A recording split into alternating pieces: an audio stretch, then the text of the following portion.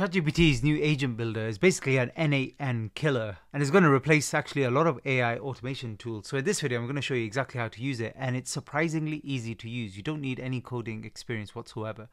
So let's jump straight into it. To get started, I've linked the website below, but basically you're coming to platform.openai.com/agent-builder.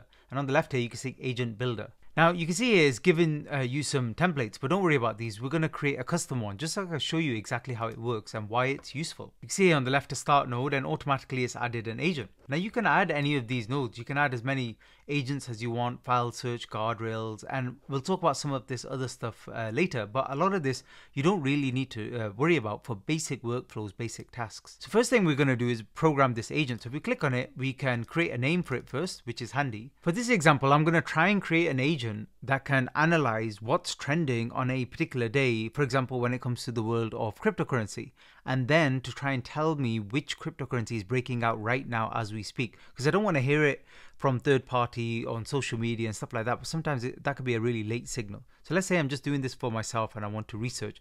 This will save me a lot of time, and it will automatically search the web, picking up anywhere where there's trending information. So the first agent is going to be general crypto research. And then what you can do in the instructions is you can add the prompt here. So let's go ahead and do that now. Please conduct thorough web research and try and find all of the trending coins of today in the world of cryptocurrency. They can be on any blockchain or on any exchange. It doesn't matter. Just prepare them in a summarized list. So I've put that all in there, and then here the model, there are lots of different models even within ChatGPT. Obviously you've got GPT-5, which is the latest, but we want to use 4.1. The reason for that is we want it to do a web search. The newer ones won't do a web search, and they'll be limited in terms of model timing and data. So if you click on plus tools here, all you have to do is add the tool web search. So I've added that. You don't really need to change anything here, so you can just click add. So that's done now. And output format, we want it to be text, but obviously you can change this. There is an option to change it into widget. So just to show you what that's like, if you click on widget, click on plus icon here and create, and go to gallery, it already has built-in widgets that you can potentially use. Now this is not appropriate for our example, but if you wanted to, you can mess about with these, and you can even create your own. Click on new widget, describe it, and it will create it for you. So literally it will do all of the code for you, so you don't have to worry about coding anymore. Anyway, for this example, we're not going to worry about that, so we'll stick to text.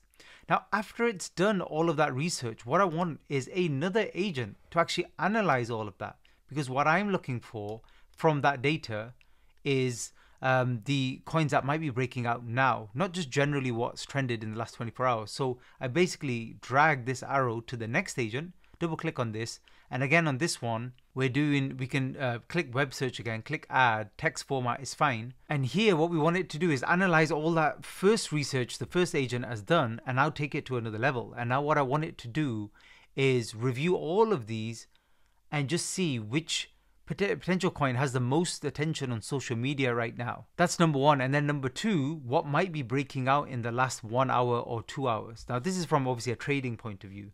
Please review all of the data and then find out for each particular trending coin how much attention there is on social media at the moment, as attention can really drive prices higher. And also, as a second step, research which particular coin is currently breaking out in the last 1 to 4 hours in terms of price breakout and the percentage it has broken out in that time frame. So I've just added that prompt there about the attention and also what's breaking out in the last 1 to 4 hours.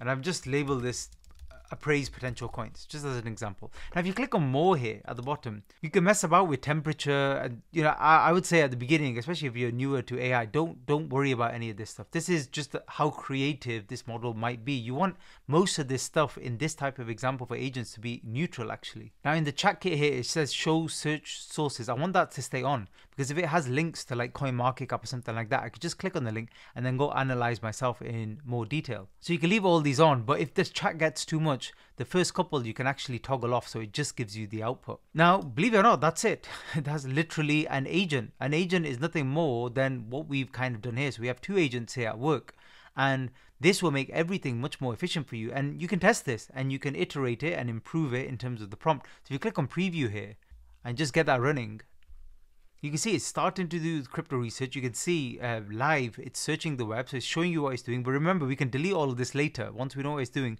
we don't need to see this every single time. and it's looking at anything that's trending at the moment. So it's got the summary table of today's most trending, October 31st, Halloween, and it's got them listed here. And now the second agent's at work, and I gave it those two instructions. So it's having a look at some of those that have the most attention, because in the world of crypto, the coins that get attention tend to have largest price movements. And what's handy is even at the bottom there, it's actually asked, do you want deeper technical charts, breakout setups, real time? I'm just going to say here, yes, give me breakout setups.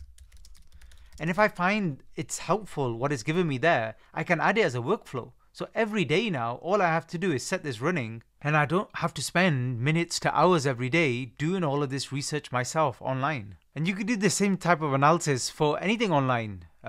Whatever your field, whatever your business, for example, it could be related to social media, for example. If you want to analyze what's trending in terms of social media posts and help it create a workflow where it will prepare social media posts for you. But the output is only as good as the input. Now, I've just given you a couple of examples here. But to make this really, really good, you'd have to play around with the prompts again and again until it gets you that really, really good output, which is exactly what you're looking for in particular. And when it's ready, you can publish it. You can name it and you click on publish. So I might call this one trending coins, click publish. And that's done. And by the way, you get code with this as well. So if you ever wanted to embed it on a website or anything like that, it's pretty easy to do. Quick mention of some of these other features. The main ones you might want to use is MCP, which is basically if you want it to interact with some other common tools like Gmail and stuff like that, you can absolutely do that. For example, if you wanted to get some of the output sent to you via email, you could set that all up here, or Google Drive, like a Google Sheet or something like that. Other one, guardrails. So this is basically where you, let's say we toggled on jailbreak, that might be why you want to protect your workflow. Let's say you're sharing it publicly or something like that, so people don't jailbreak that particular workflow. That's about it. By the way, if you found this video useful, make sure you subscribe, because I'm going to do a lot more videos like this. Thanks for listening.